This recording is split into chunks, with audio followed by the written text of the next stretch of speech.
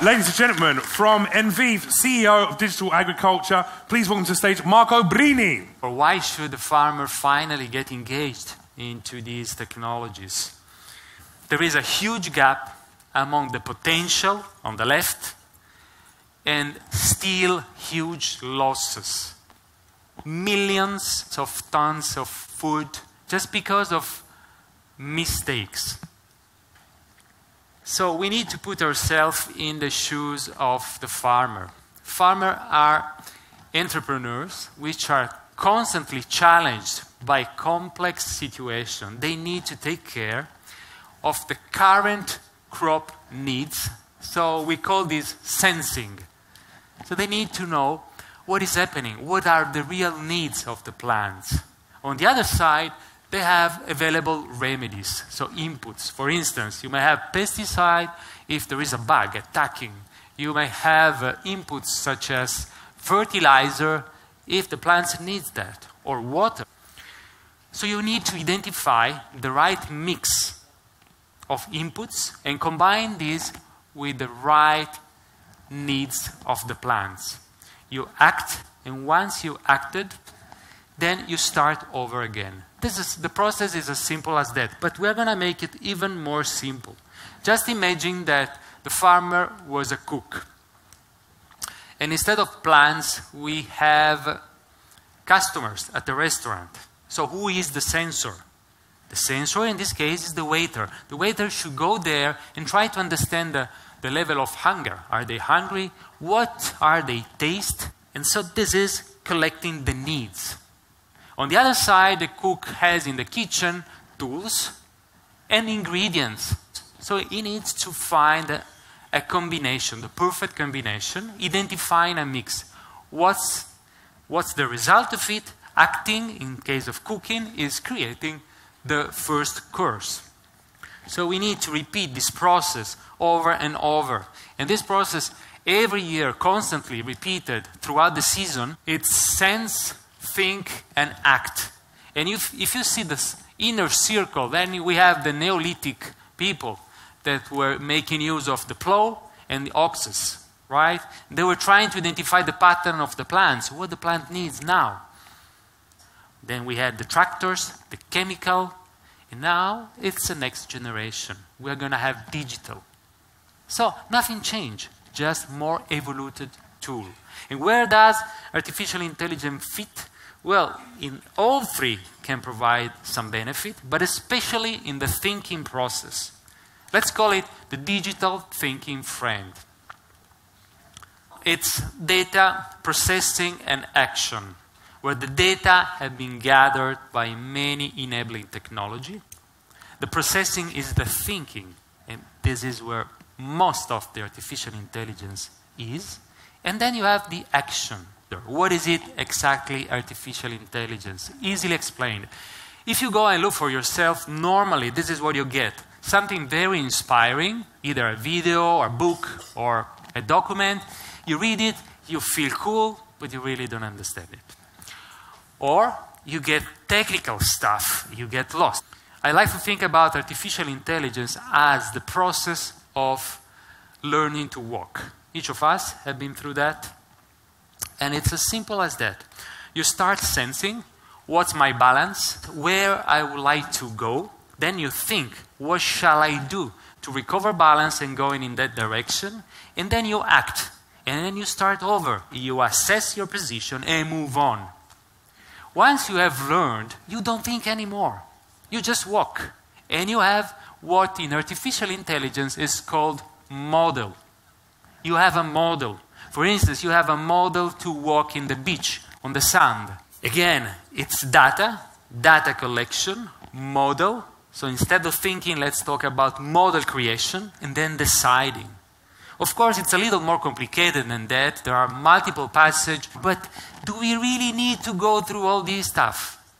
I mean, could we use a car even if we are not a mechanical engineer? Yes. And we can enjoy the benefit of a car and even drive it. The same can be done, and it's going to be done with artificial intelligence. It's a tool. Nothing more than that. It's a tool. So from the tool point of view, what is going to do for agriculture? First of all, is going to take data. Train of 0 and 1. These are the data. Then you feed the artificial intelligence, we create model, and then acting. So sense, what does it mean sense? You know about drone, or satellite, or smartphone, meteo station, Internet of Things. You may have a soil sensor, soil moisture sensor, solar radiation sensor, pluviometer. You get tons of data. But a smartphone as well, where people going into the field can provide you information. Those are all data. Then you think about these data and you decide, okay, what's the scope of thinking? Less nutrients, less pesticide, less water, less labor. Let's use less of these inputs while achieving better result. That's the challenge. Finally, you act. You may act manually or with automatic or semi-automatic systems, such as irrigation system, pre-programmed, and more will come.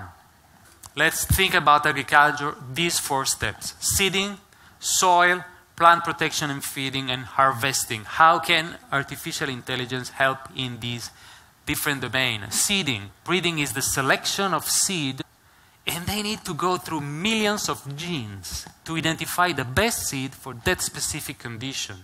This is where you want to have artificial intelligence doing on your behalf.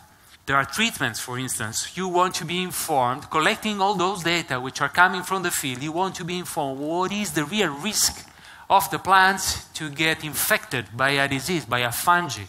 Because if there is a high risk, then you're going to spread the product at that time, not sooner, not later. You need to know when. Otherwise, there is a risk.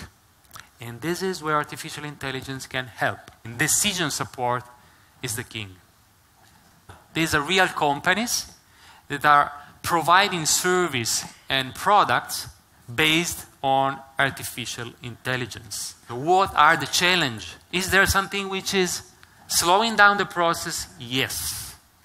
What are these things? First thing is availability of data.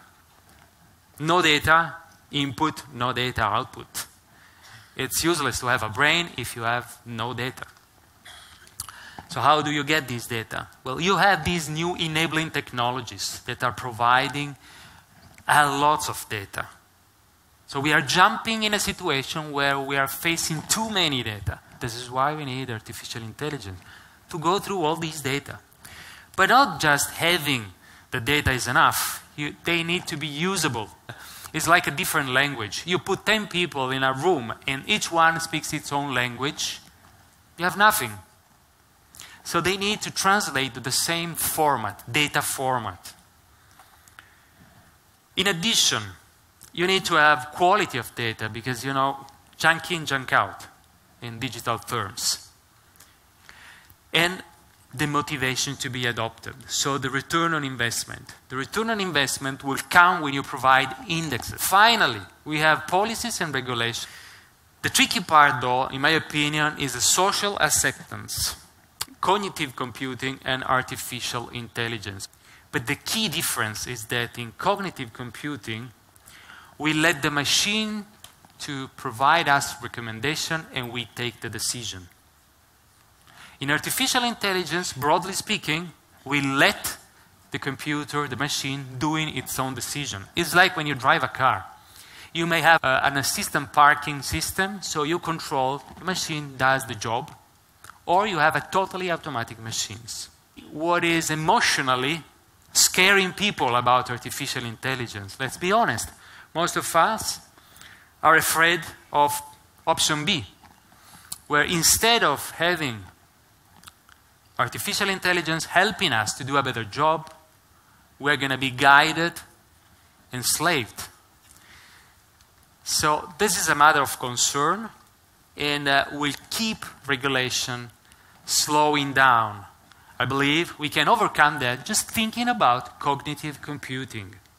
And this is indeed the way I like it. This is the way I envisage the boring stuff to be done by the machines. On the other side, you take business decision to provide a tailored solution for your plant instead of a standard approach. having this cycle, but this is what is going to happen. It's a combination of factors to finally enjoy healthy food, delicious food for everybody.